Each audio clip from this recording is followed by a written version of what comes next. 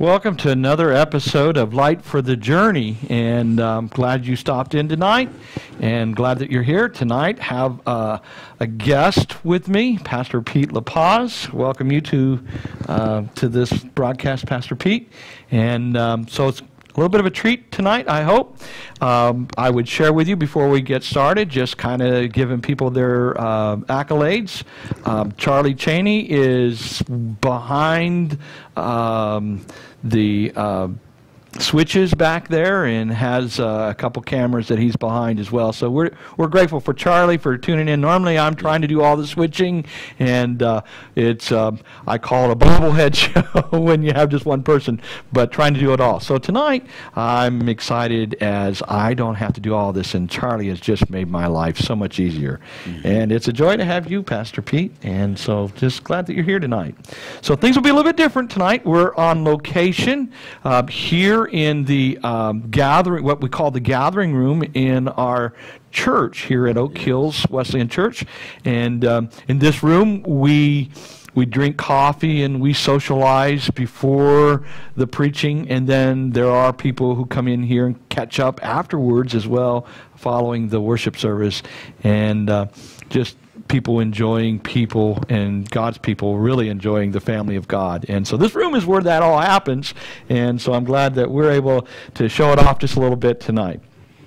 And as we get going, I would share with you that our church, Oak Hills Wesleyan Church, Light for the Journey is actually a ministry that comes out of our church, and it is located in Rochester, Minnesota. It is cold here tonight.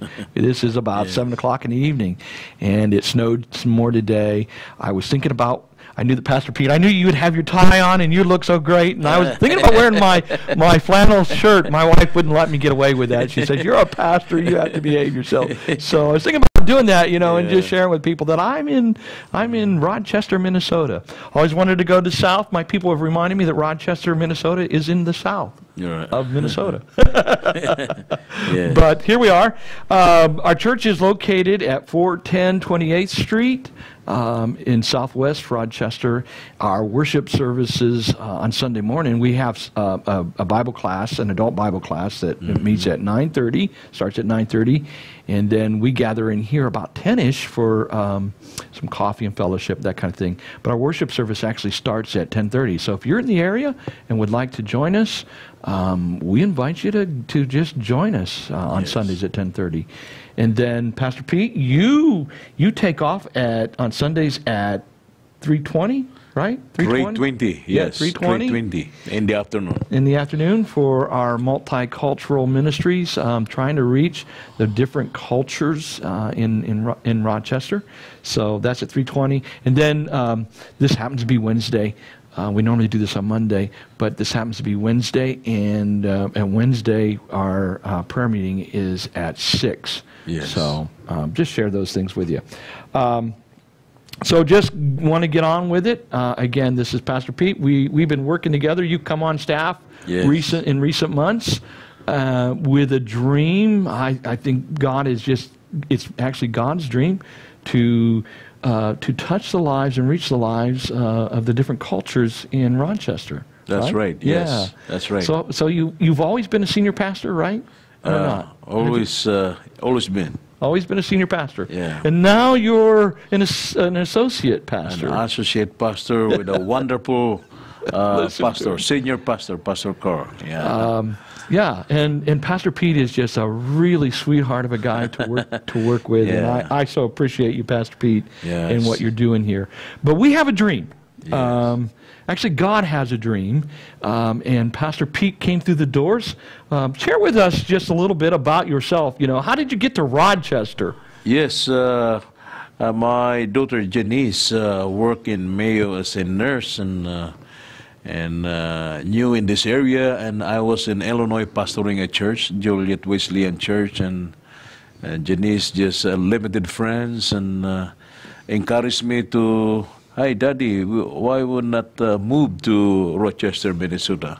So I finally, because she's the only one daughter, I finally decided resign from the Juliet Wesleyan Church, and hey, last year I moved here, and it's a wonderful place, and that's why I'm here.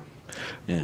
Remind me, refresh my memory, Pastor Pete. When you came here, was your daughter already pregnant with your grandson? No. So that happened after you moved here, right? Yeah, when I decided to move, and just a few weeks later, I've heard that my daughter Janice got pregnant. So the blessing, the greatest blessing, I got my first grandson, Carter, 9 months old, the other day. Yeah.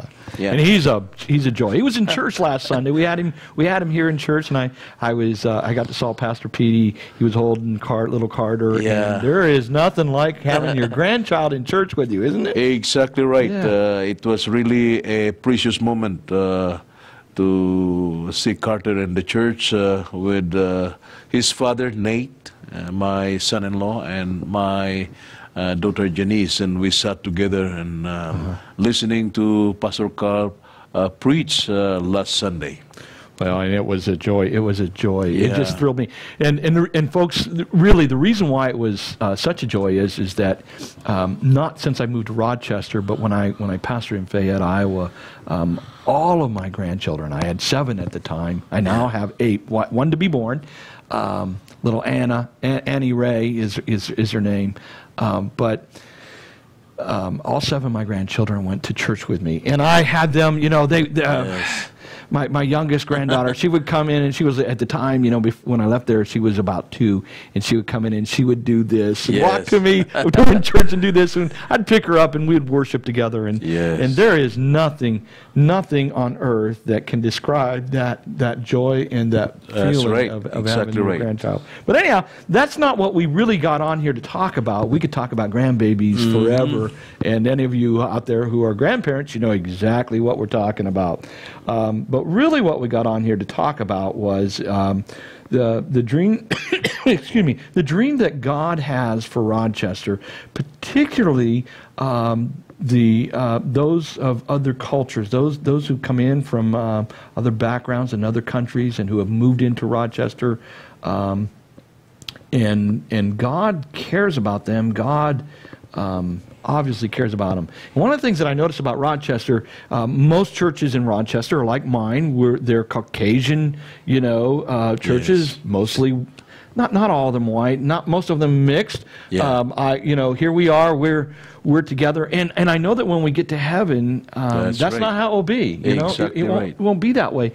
And I think God is trying to make a statement. Yeah. You know, that He cares about the various cultures, and so here at Rochester, my heart's desire is to do everything in my power to assist you Yes. to reach and achieve your heart's desire. And I think, if I got you right, your heart's desire is to please God. Yeah, that's right. Pastor Carl, yeah. So tell me a little bit about your dream then for this. Well, How would you like to see this ministry? That's right. I'm here, and we have just started a Bible study every 3:20 in the afternoon here at Oak Hills Wesleyan Church, and we are so happy. If you are in the area, new in the area, moving here in Rochester, I'll be glad to see you. And if you have no church affiliation and you want a church, we welcome you home to our church. It's a wonderful church, and all our members here are so friendly and wonderful. And when you come, just few moments when you come inside the church, you're no longer a guest but a friend. Yeah. It's a loving church, and we intend to organize an international multicultural church wherein all racial backgrounds, Asian, Chinese, and Vietnamese, if you want to be a part of this church, you're so welcome. Yeah. And Well, last week, yeah. not last week, week before last, we had 3 ladies. All of them were from Kenya. From Kenya. Yeah. And they were here. They sang for us. They sang in their native tongue. Yeah. So we were a tongue-speaking church, of course. That's right. That's right. That's right. In its truest sense. But they sang. What was when they sang for us? It was beautiful. Yeah. Do you remember what the words were? Well, a friend of mine, that's Aduk, told me that Jesus has done so much for them. What can we do in return to Jesus. That's right. That's right. And now I remember. Yeah. And then in December, I would tell you, in December, we had a big kickoff, and there were a group of Filipinos. Yes, right. That came, and we, I can tell you, those of you tuned in, I just want to share with you that I am growing and developing. God is stretching me. And I think, there's a big banquet table when we get to heaven, right? That's right. Do I read it in here right? Yes. Yeah. And so when we get to the big banquet table, Pastor Pete, now at that one we had a pig roast. Filipinos like pig roast, right? Asians like pig roast, yeah. So I experienced that, and our people loved it. I mean, we had such a good time. And we had, what did we have here? About 22 Filipinos that had showed up? A little more than something that. like that, yeah. And on that day, several of them, they knew we were doing a potluck, and so we had this fellowship dinner, and there was noodles and rice. Noodles and rice. Yeah, but not noodles like I'm used to eating, Filipino style, and I loved them. Yes. So I'm thinking when I get to that big banquet table, I have in my mind's eyes all these international foods. International food, yeah. And it'll be like a real smorgasbord, right? That's right. That's right. And we'll all gather around the table. But the greatest thing as we gather around the table, we'll be we won't be segregated there. That's right. We are just one. Yeah, we are one. And Jesus will be there. Yes. Yeah, and that'll be a great time. Well, you're from the Philippines, right? Tell us a little bit about your ministry. Well, I've been my experience. I answered the call of God in my early years. When I was 18, I started preaching the gospel. I started pastoring in the Philippines, southern part of the Philippines, and my experience too is church planting. Several churches has been planted. I remember Cecil Green. We worked together. The one who led me to the Lord, and it's been a wonderful experience for me. Just to serve the Lord gladly until I arrive here in the United States, still serving the Lord. And we are here in Rochester, ready to minister to your needs, and we are ready to be your servant, God's servant, whatever your needs. If you need Bible study, if you need some prayer and Bible study in your home, hey, we are ready. My cell phone number is 815-212-1355. You can call me anytime or call Pastor Carl, the senior pastor here at the Oak Hills Wesleyan Church. Yeah. Hey, Charlie, I don't know what camera view you have up for our guests, but if you put that 0 up, I think camera 0 has our, also has, and you'll see here at the bottom, has our email address, and that's the church office. That's right. So you have that as well. And you don't need to leave that up there the whole time, Charlie, but I just, for our viewers, wanted to share that. So yeah. Well, what else would our viewers like to know? I would tell you, as far as those in Rochester and the different nationalities, what we want to do, we realize that when we get to heaven it'll be different, but we know that it's far more comfortable for nationalities and people of certain ethnic groups to congregate, and that's kind of how we're wired. Yes. Like interests, and of course then if you come from the Philippines, you like hanging with people of Philippines, and I've seen Pastor Pete with people, as I understand, people in the Philippines, how many languages are there? 87 dialects. 87 dialects. Yes. So, and most of you have to speak English to talk to each other. That's right. And we cannot even communicate some languages from the Philippines, but when we arrive here in the United States, if we can agree, we can communicate through English. Yeah. Yeah. So I have seen, I've witnessed Pastor Pete. We had some Filipinos that have come into his Bible study on Sunday afternoon, and they knew his dialect, and I kept trying to tell him, talk together, do that stuff. Mostly because we realize and recognize that it's important to have that too, that sense of commonality. And so here at Oak Hills, what we're trying to do is allow for that and provide for that. And we want people to come in and just, worship Jesus and experience Jesus Christ. Yes. You know, and to do that together, and to do that, you know, out of your background, and I realize that. Yeah. I think God knows that that's part of walking this thing called life together. Like Yes. light for the journey. So there you have it. And having said that, I think, you know, we'll go to the scriptures. Do you want me to read, or? Yeah, you can read. Okay. We thought it would be really cool, and I'll do the reading then. Yeah. And what we'll do, and I'll tell you when, Charlie, but we'll have Charlie throw the scripture up for you as I read. You'll be able to read along as well. But, you know, for those of you who are in Rochester particularly, we just want you to know there's a home to come to. You know, Yes. And I love this particular. We picked Luke, the Gospel of Luke, and the 15th chapter. It's called the parable of the lost son. Yes. We don't want anybody in Rochester who maybe not, you know, from my background and my culture, Yeah. but maybe of yours, or Asian or African. This is a place, you know, you can come home to. In Yeah. fact, that's one of our bylines. Come home to Oak Hills. And so we're providing a place for you. But the great news is that God has done the same thing, hasn't he? That's right. Yeah. And when you stop and think about this, Pete, I'm just amazed by this, that God recognizes and realizes that there are people in Rochester who need what he's asked us to provide.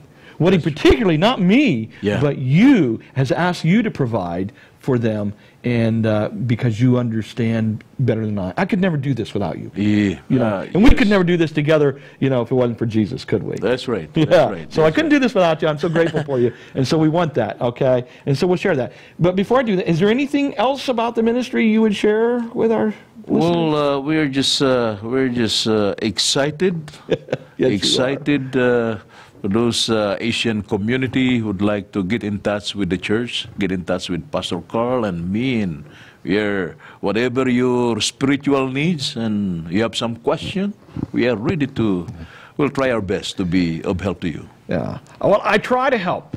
Your wife, we didn't even mention her. He is married, beautiful, beautiful wife. And on past shows, I have had a picture of her up, I think, on our second episode. That's right. And Phoebe said to me, she said, Pastor Carl, you're a good Filipino. So I don't know. I don't know if it's because I like your rice. Yeah. We had potluck last week, and Pastor Pete made rice, and I really liked your rice. You make good rice. Yeah. If our listeners weren't hungry, they should be hungry by now. Yeah. Yes. Okay. That's right. Well, we do welcome you, and we just want you to know, I'll read this, and then I'll let Pastor Pete make some closing comments from this scripture, and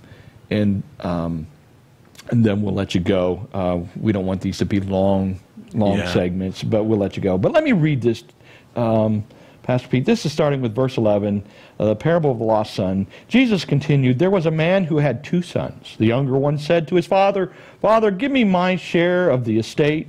And so he divided his property between them." I should stop here. Charlie, did you get a chance to get that? I am so sorry. Okay. Not long after that, the younger son got together all he had and set off for a distant country, and there squandered his wealth in wild living. After he had spent everything, there was a severe famine in the whole country, and he began to be in need.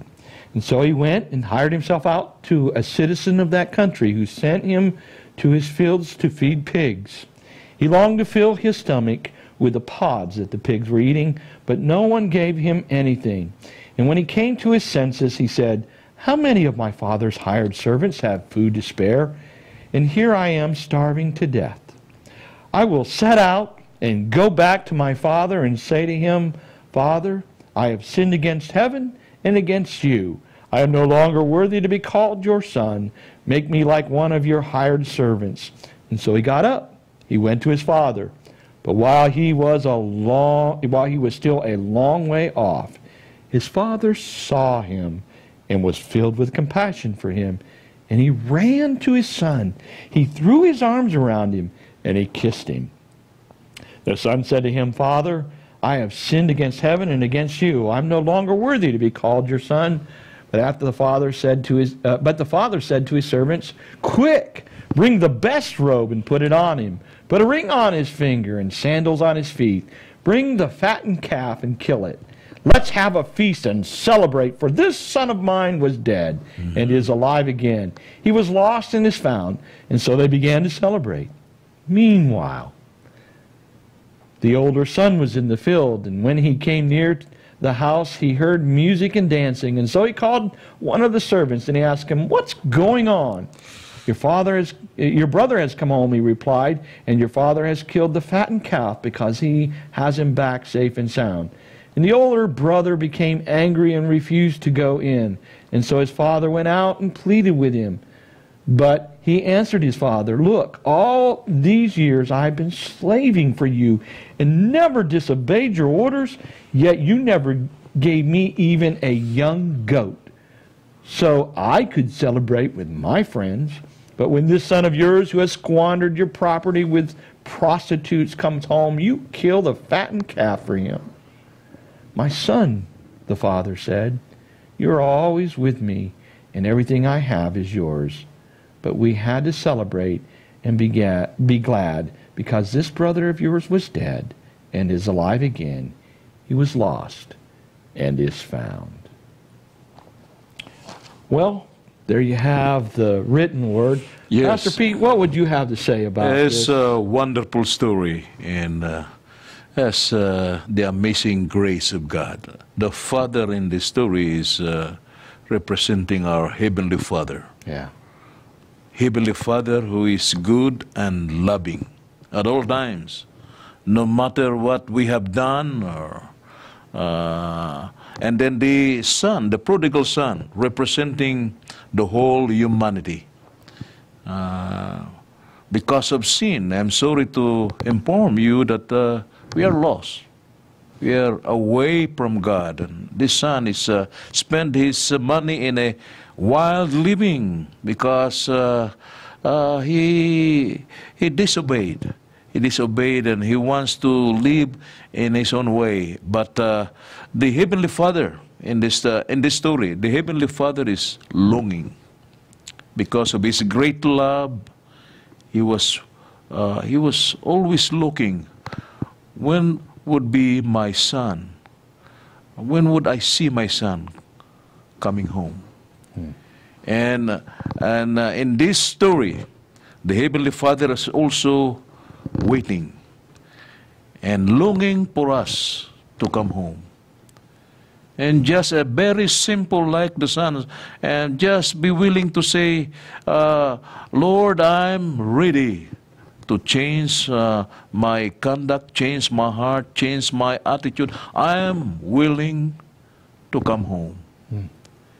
And we have the church here, Oak Hills Wesleyan Church, as a home where we can experience personally the love of the Heavenly Father. I think that you're right, that the Father in heaven is longing for people in Rochester who would normally feel like they didn't have a place to go home to. Right. It's right. creating for those individuals a home. Yes. And we say around here, as far as Oak Hills goes, one of our taglines is "Welcome home." Yeah. And we want people to feel at home. And I think it is the Father, our Father, who is in heaven, who has put it on your heart and my heart, and more importantly, the heart of our people. That's right. Our board has hired you. We give you a small stipend, not a lot. Yeah. We can't afford a lot, but we just all here in Oak Hills, we all just feel that need to have people come home. Yes, that's right. And because we, be honest with you, we were like that too. Yeah. God welcomed us home, and we found a place, and we want the whole world to know, not just the people of Rochester, but here's where we live, and so we do that. And I'm glad you guys tuned in. Thank you, Pastor Pete. Yes, so it's my privilege really to be in this broadcast. Yeah. Thank you, Pastor Carl. Well, to our listeners, this has been a little light for the journey. Just want you to know that there's no place you can go. There's nothing you can do that is too far for God to not want you to come back home. And that's good news, and that's light for the journey. Thanks for tuning in. We're glad that you took the time out to listen to us. If you like these things, you find them encouraging, and we hope you do. That's why we're doing them. We want to just encourage people and be an influence, a shining light for Jesus. Then drop us a note here on this winds up in YouTube, so I'm pointing down below it on YouTube. Drop us a note. Let us know if you have questions for us, or if there's a subject you would like us to address. We certainly will. If you have questions for Pastor Pete, put them there, or email us, and we'll get back to you. And if you like these things, subscribe to us. We're hoping to eventually do these things live on a certain night, where you can call in if you want and ask questions live, or we're going to set up a chat room. But that's in our future. That's to come, and we need to have so many subscribers before we can do that. Thank you for coming in. God bless you, and may He cause His face to shine upon you. Thank you. Thank you. Well, Charlie, you can stop.